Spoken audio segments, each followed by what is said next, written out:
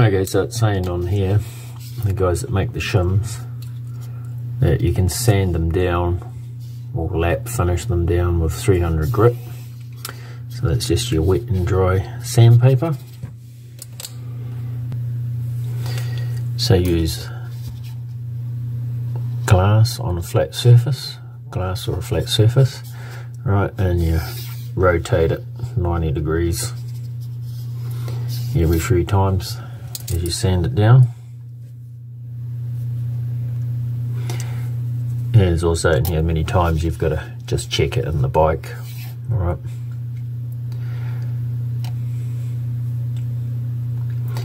Saying, where was it? The shims can distort where the half ring sits, so you can't really measure this deviation when they wear out. So the only real way is to put the shim in the bike and check it, and then if need be change the shim or do the sand down to correct the size of the shim. Right, so we've got the shims out. So this was the very tight one at 0.1. Right, so the measurement was 9.242, and we want to get an extra 0.05 on here. So we've given it a rub with the paper, and then another rub, and then another rub, and now we are at 9.187. Our target was 9.192, so we're slightly under, which should give us 0.15 here.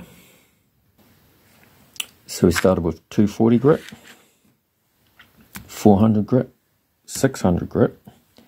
We did that about 3 or 4 times, and then the last one 1200 grit. So yeah, 240, 400, 600, 1200. So this one was 1.3 on the gap. So we took 2 sands to get it down. So we were targeting 9.275 to 72, and we were at 9.278. So I'd rather leave a little bit on and try that first, but that should be about right. Alright, so you need a nice solid bench. These are 70 newtons, but it seems to be a lot tighter than that. So I've got it all packed with aluminium around it so we don't scratch the cam. And then I've ground down a socket to try and make it work this nut. See if we can get this off. Yep, so that cracked. It went with a bit of a bang when it broke. When it broke loose, I should say. But yeah, she's undone, but the pulley's on there tight. And there's no damage or scratching to the cam because we're using the aluminium, which is much softer. It's a nice tight fit there.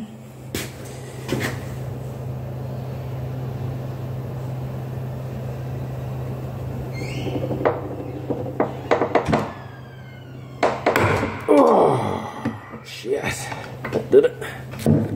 Even the cam moved a little bit. So we've got the nut off, and then these should just pull off. So you don't need to unbolt those and change the timing.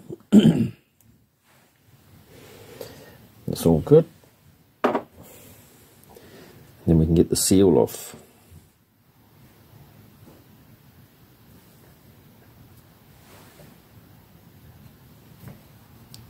Seal's feeling pretty loose on there.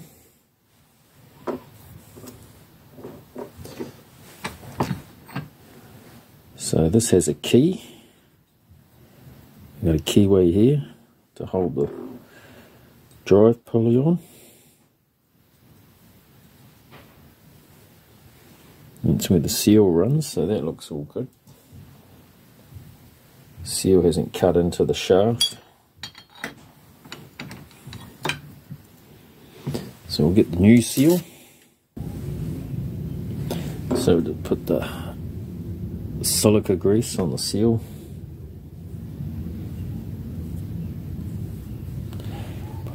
inside. The old seal doesn't look too bad.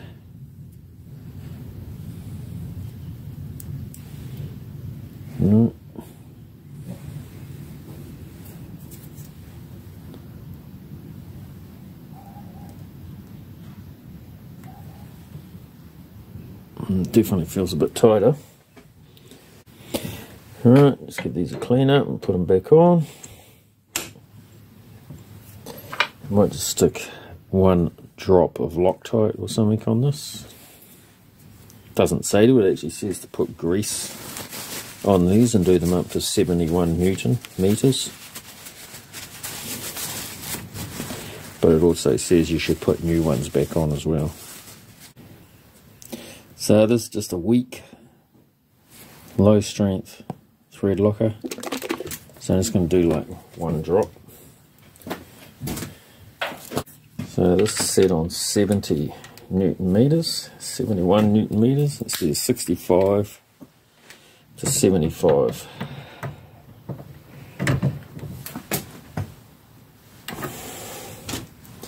Yeah, that's right the right way.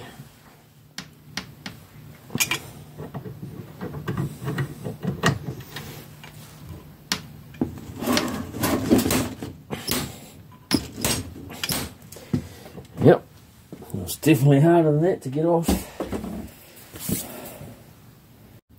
So this area here, you need to put a little bit of silicone because it doesn't seal there. And this part sticks right out to the edge, so it can actually leak between the two parts. So you just put a little bit of silicone on here before you fit your top cap on. So we'll put a little bit of oil in that in here. This is where the oil comes up, gets pumped up through here, fills up in the cam, flows inside the cam and then drips out onto the valves and then drips out onto this area as well.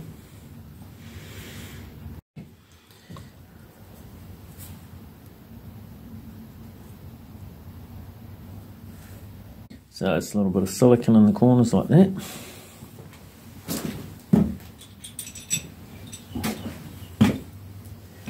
And then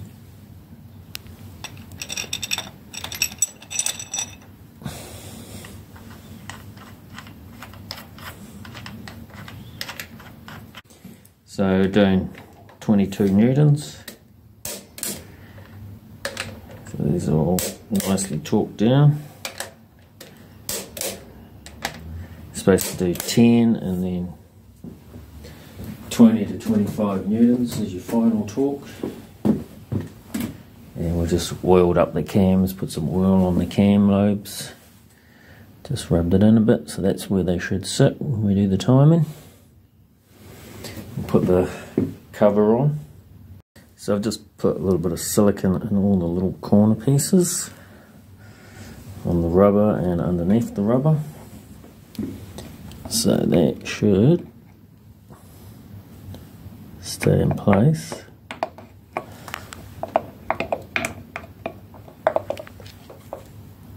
Get all these bloody cables out of the way. Alright.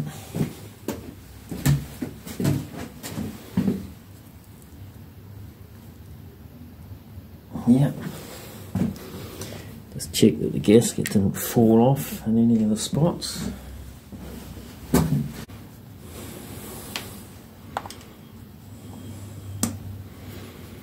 And I haven't got a torque wrench to go low enough for these, so I'll just have to guess it. So you don't have to do these up terribly tight, because otherwise you're just going to squeeze the gasket out.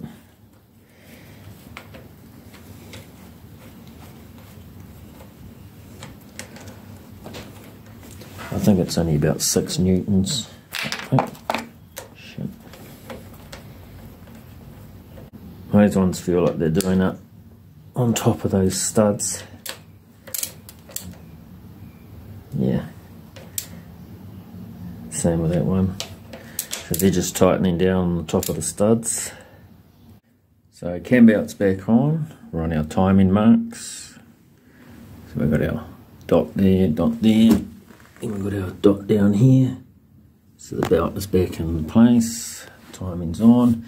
Haven't done the tension properly, just leave it a little bit on the loose side, and I'll let the silicone dry for 24 hours. So tomorrow when I get home we'll spin the back wheel.